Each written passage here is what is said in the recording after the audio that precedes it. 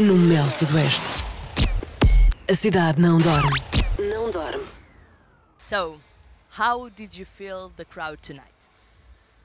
This crowd was crazy. I was from like moment one. It was like they were energetic and just playing, jumping and going crazy. And every time I took the mic to say something, they went crazy. And yeah, it was a lot of fun. Every track I played, they went crazy. So it's the Was best good. crowd ever. Yeah. What is the secret to produce a hit like Bootcamp? I won't tell anybody.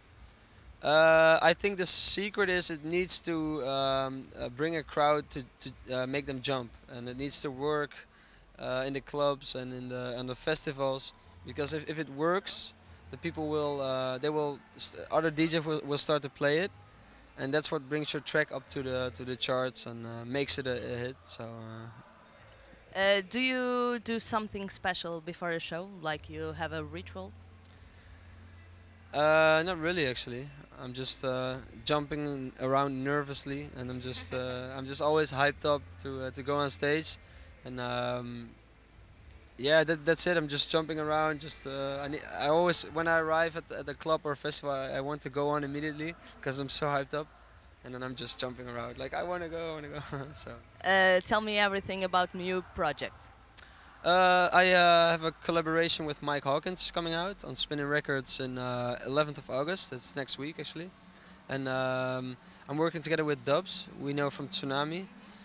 That's gonna be a really nice track.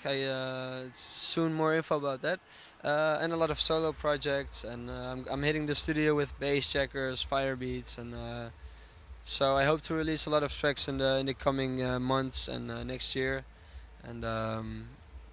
Yeah, I'm looking forward to the future actually. It was a great show. Thank you. Thank you very much. Thank you and then the Portuguese crowd.